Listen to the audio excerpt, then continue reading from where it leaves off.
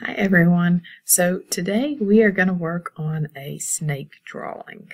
So we're still studying about South America. So before we do that, we're going to talk a little bit about some of the snakes you might see there and why they're important. Okay.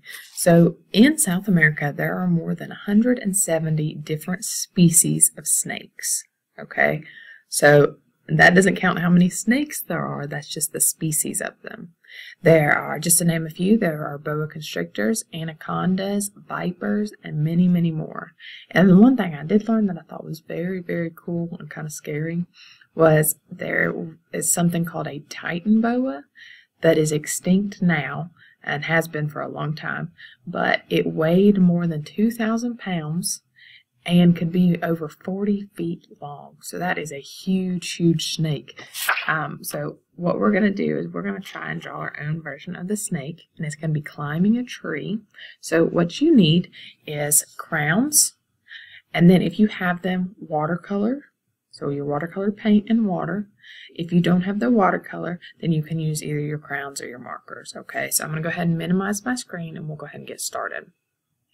So what we're going to do is we're going to get a brown, and we are going to lightly draw a tree trunk. Okay, we're going to lightly draw it. So we're going to start down at the bottom, go all the way up to the top.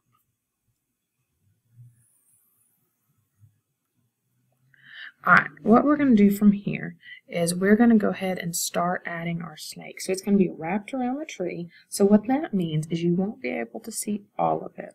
Okay, so what we're going to do, we're going to do a curved line up.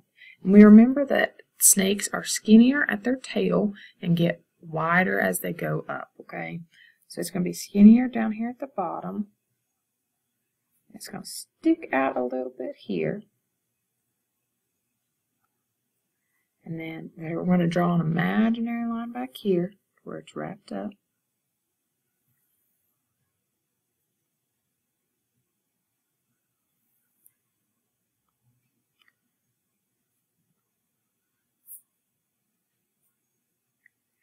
So basically what we've got is two lines on each part that wrap around the side. And then the last one is going to come up here, and we're going to be able to see its head sticking out here. I'll scoot that down so you can see it. We've got our body, and it's going to stick out to our head here. Alright, so what we're going to do is we need to design the pattern of our snake.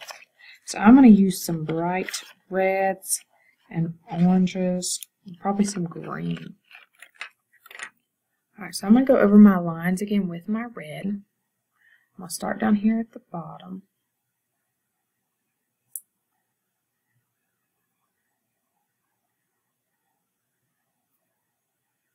And what I'm going to do is I'm going to start adding stripes.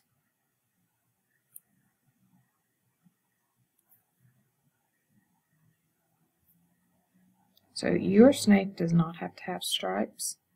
Alright, it could all be one color. You get to decide what colors you're going to use and how your snake is going to look.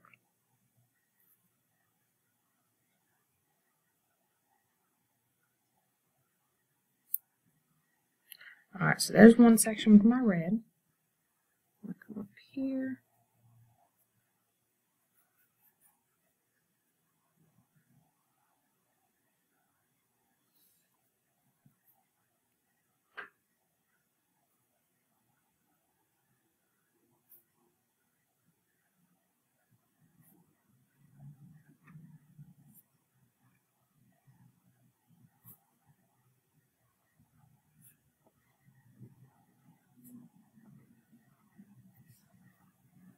Alright, and then up at the top.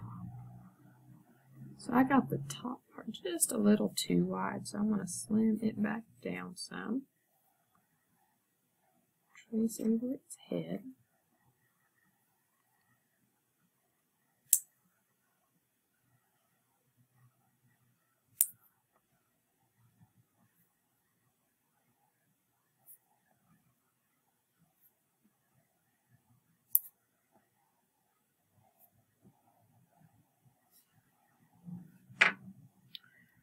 am going to get a black so I can add its eyes. I'm going to do a little dot because we're seeing it from the side. Trace over its mouth and have its tongue sticking out. Okay, so I added eyes, big mouth, and its tongue. Now I'm going to go back and I'm going to fill in every other section with green. So part of the reason that South America has so many snakes is because of the climate there. Okay, so South America has the rainforest, which is a place that gets lots and lots of rain, and so it has a very, very diverse amount of animals. That means it has lots and lots of different animals, and the snakes there are some of the biggest in the world, and that's because there's so many things for them to eat. It's such a good climate for them to be in, all right, because they have to be in warm places or they hibernate. Like around here, they hibernate because they're cold-blooded, which means that their body cannot heat it on its own. Okay, they rely on the sun and the warmth of the area that they're in.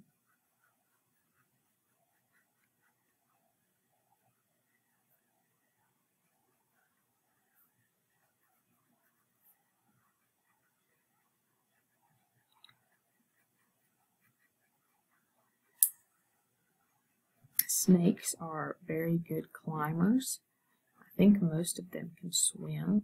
So I know when I was little and we would go swimming in the creek on our farm, we would always try and find them. Sometimes we'd find them under rocks. We'd always find them in the hayfield.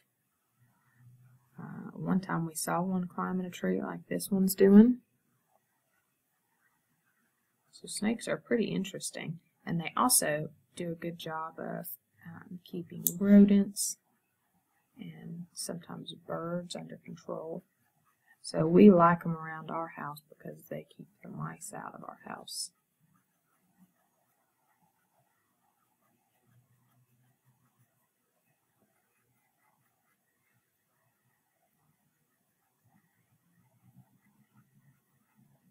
Alright, I'm almost done with the green.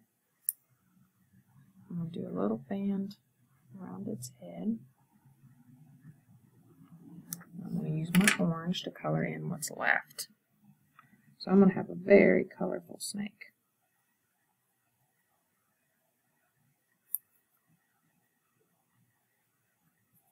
The orange and pink almost blend in together, which is fine.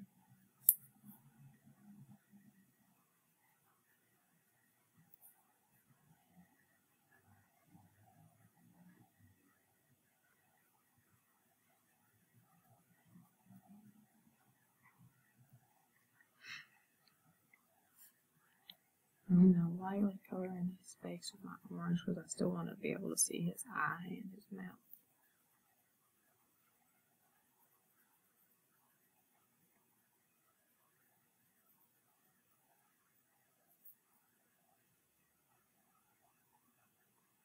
So what we're going to do after we get this finished is we're going to color in, or we're actually going to use our watercolors to color in the tree and the sky, and we'll probably add some leaves and stuff with our crowns before we do that.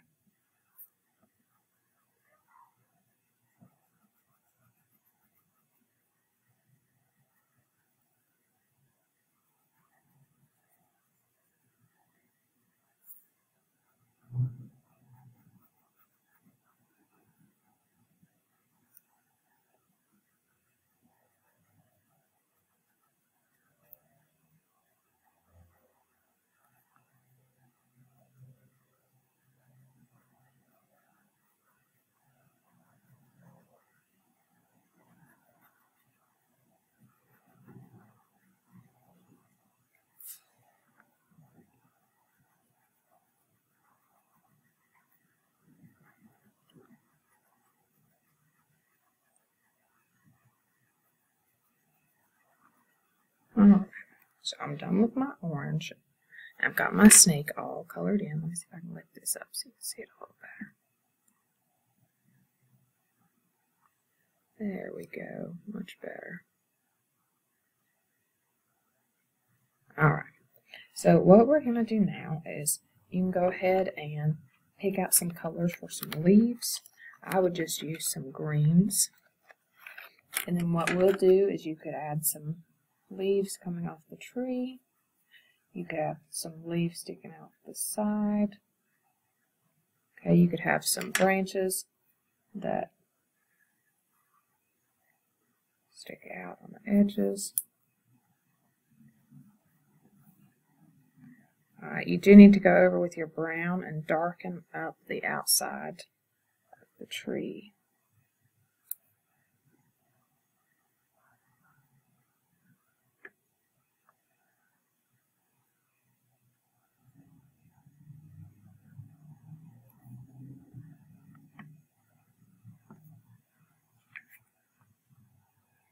Alright, so I'm going to go through and add some leaves on here.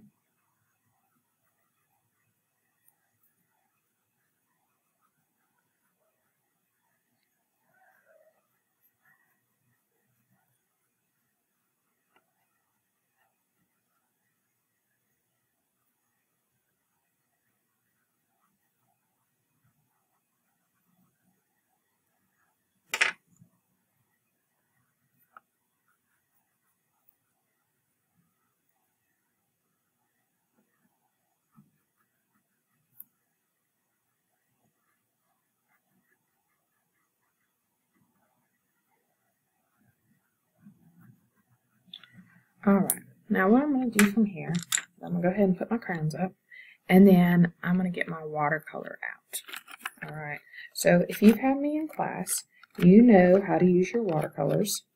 Okay, you know that to get a good color, what you need to do is get your water and your paintbrush, and we're going to use our brown. So you're going to dip your water in your paint. You're going to come over here and mix up your brown. Alright, now when you start using it, you need to make sure that your paintbrush has a nice hairdo. Alright, so you can see when your paint starts to dry out that you need some water, but you see how that paintbrush still looks pretty? That's what we want. Alright, so we're going to add more water. I'm carefully painting around the snake and painting inside the tree branch or the tree limb. And when my colors start disappearing, I'm going to come over and get some more.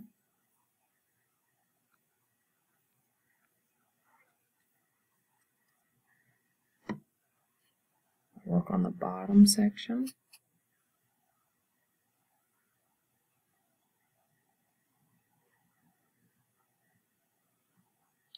Now again, if you don't have watercolors, you can always color this in with your markers or with your crowns.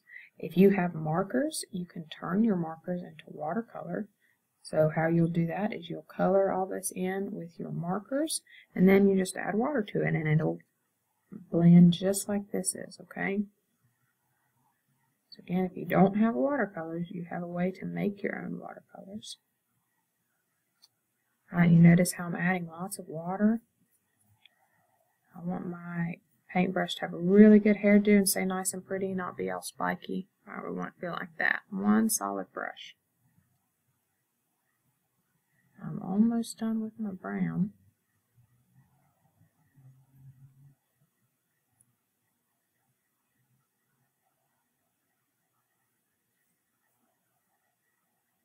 Alright, now that I'm done with my brown, what I'm going to do is I'm going to come over here, clean out my brush really good, and then I will use my blue. Okay, so for my blue, what I'm going to do is I'm going to carefully go around the edges of my paper. I'm working around my leaves and my tree trunk, because I don't want it to get in with my brown and get mixed up with it. Okay, I want it to stay a really pretty blue.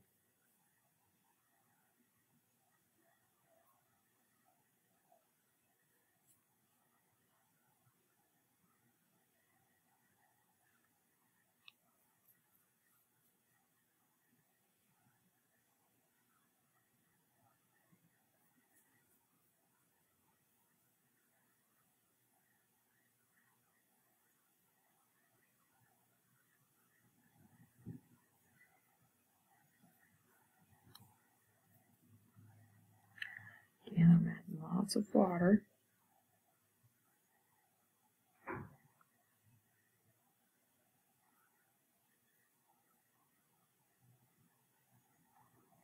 And that's what I'm going to do to the whole background. Anything that's left white, I'm going to go over it with my blues.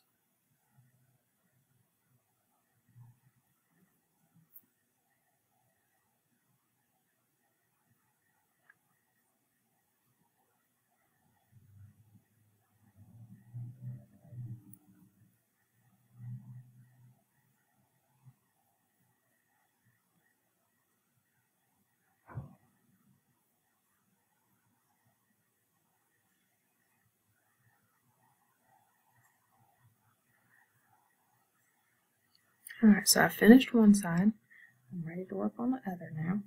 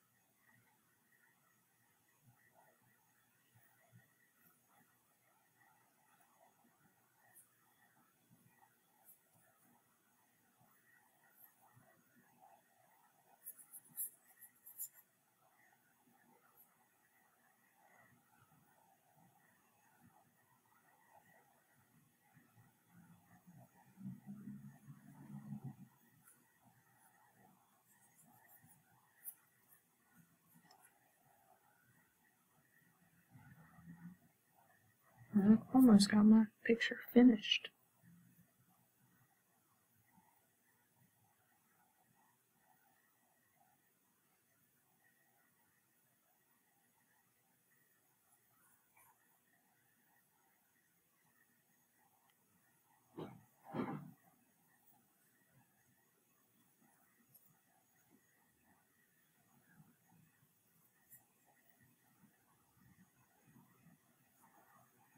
Alright, and I'm all done with mine. So after you have yours completed, let it dry, set it off to the side somewhere. It'll take a little while to dry, and then send me a picture of it. Okay? I hope you enjoyed, and I can't wait to see you again. Bye.